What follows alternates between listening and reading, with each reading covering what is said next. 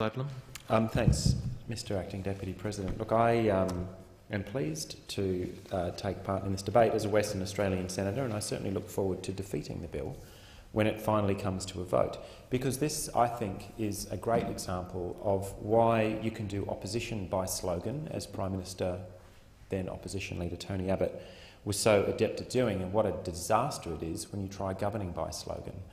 The whole stop the boats, axe the tax rhetoric that carried the Prime Minister into office now poses a real and present threat to the budget, bottom line. There's a real sense of irony, I suppose, having just heard Senator Helen Polley, now my Tasmanian colleague, speak about the evils of the mining industry and how it's so important to stick up for them. If only you had. If only you hadn't allowed the mining companies to rewrite the mining tax so that it would collect no actual revenue. Having heard this, these mining tax bills described in recent weeks as among the worst pieces of public policy that we've ever seen, I find it hard to disagree, because effectively the bills were amended to the point where they were unrecognisable from the model that former Treasury Secretary Ken Henry put forward. Leaving us with the shell of a bill that effectively bought the Labor Party all of the pain and none of the gain. You copped a brutal attack, and there's no two ways about it. A $22 million advertising campaign paid for by, among others, the Minerals Council, the determined advocacy of Mitch Hook and his allies, and it saved the companies, again by Treasury estimates, roughly $160 billion when Prime Minister Julia Gillard, after Mr Rudd was deposed, sat down under the crafty authorship of who better than Martin Ferguson to sit down with the big three miners to rewrite their own tax law. I wish I could write my own tax law. I'd end up paying a lot less tax, but fortunately the law of the land isn't written that way. But when you get Martin Ferguson and the big three mining companies to sit down and write tax codes to suit themselves, they realised a return of investment of about 730,000% on their $22 million advertising campaign. Now, I felt a bit sorry for the Labor Party stepping up, as they did, to apply a fair tax regime on an industry that, when it reached a certain threshold of super profits, some would come off the top and go back to the taxpayer. And as a Western Australian, I pay very close attention to that kind of public policy, because our state government, the Barnett government, has managed to blow away a AAA credit rating in the middle of the greatest commodities boom that our state's ever seen, and can't afford to put public transport in anymore, can't afford affordable housing, can't afford to keep schools open. So the idea that we could take a sector that is doing as well as the big end of the mining industry, not the small players, those junior and mid-tier explorers or those who are doing it hard would not be affected by the mining super profits tax that was known at the time, because of course they're not generating super profits. The whole idea of this tax is that it doesn't kick in until you're doing very, very well. And for that $22 million ad campaign, we saw what happened. A Prime Minister was rolled out of office, a new one came into office and immediately deputised Martin Ferguson to sit down and rewrite the tax law. And then we have a tax that, although it has admittedly very high compliance costs, and there's one element of the industry's reading of this that I'm inclined to agree with, is that you're paying huge compliance costs in order to fill out the paperwork for a tax measure that collects almost nothing. And we knew, I guess, the fix was in at the time that the Labor Party had the tax rewritten, that we could either move the amendments, and we moved a number in the Senate debates at the time with Senator Bob Brown, that we were put in a position where we could either accept a tax that was fundamentally broken and would collect very little revenue, or vote with a coalition and collect nothing at all. And that, I think, is one of the great public policy rip-offs of the Australian public in modern history. We wrote a tax, the industry wrote a tax that they knew they would never have to pay. And that's why, even though Prime Minister Abbott, on his fly-in, fly-out mission into Perth last week, said this is going to be a referendum on the mining tax. There's no ads on TV. There's no riots in the streets. There's no public demonstrations. There's nothing, because the tax doesn't work. And in fact, if the tax had worked, we might have been able to afford the light rail project by now. We might have got the Fiona Stanley Hospital actually have some patients in it. We might not be attacking state school teachers and threatening the education of Western Australian kids.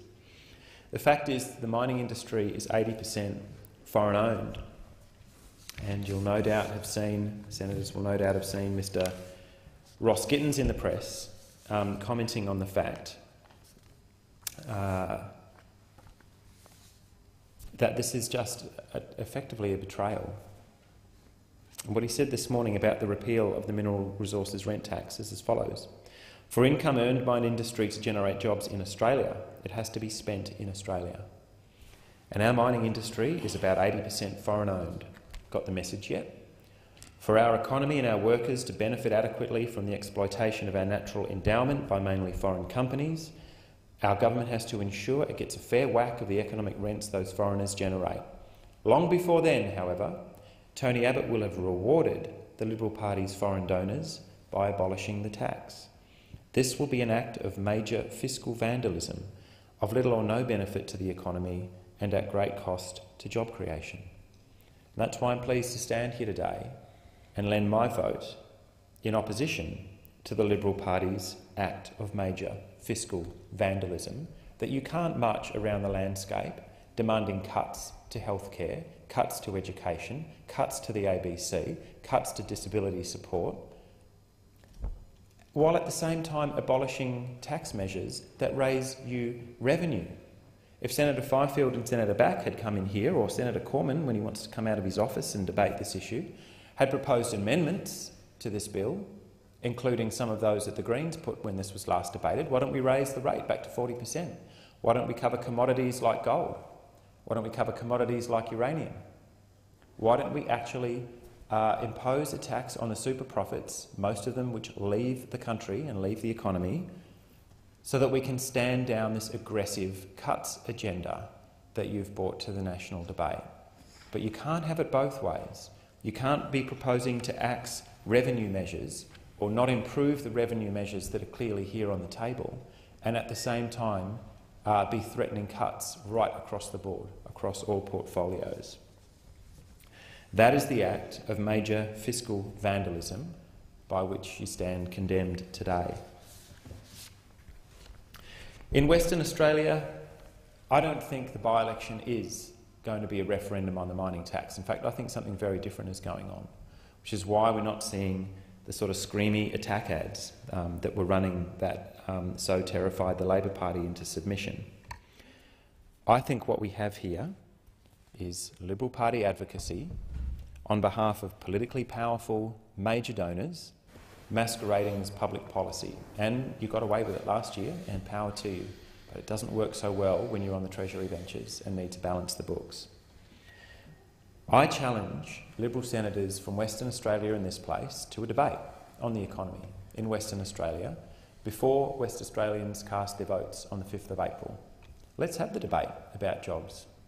Do you really think that as the mining boom tapers off and that we move from the construction phase into an operations phase, which is driving one of the factors behind rising unemployment in Western Australia, that all you need to do is simply repeat mining industry slogans in order to win a by-election? Western Australians are a little more politically astute and sophisticated than that. I challenge West Australian senators. Senator Back, you're here today. You're not up for re-election, but maybe you might have a quiet word to your colleagues. If you're so proud of your economic record of abolishing taxes while proposing cuts, then let's put these views to the people of Western Australia before April 5. On a level playing field, you choose the time and the place. Let's have a debate on jobs and the economy. On the weekend, the member for Melbourne, Adam Bant, and I launched the jobs policy for Western Australia. And mining's no doubt going to remain an important part of the Western Australian economy. And in fact, as long as you can put up a wind turbine containing 200 or 300 tonnes of steel and other metals, mining will remain an important part of the economy. But the fact is, it's a small section of the West Australian employment base, and we cannot rely on it in the deeply uncertain age into which we're moving, the age of climate change, the age of peak oil. We cannot continue to rely on extractive industries and mining to provide a stable employment base, particularly given the enormous risks that we're exposed to in world commodity markets. And we saw last week the iron ore price take a big tumble, and that again sent nervous jitters through the Western Australian economy. So what is your plan? The jobs plan that Mr. Bant and I launched talked about the huge jobs potential in renewable energy. Up to 26,000 jobs forecast in the Energy 2029 plan to take Western Australia to a mature renewable energy economy.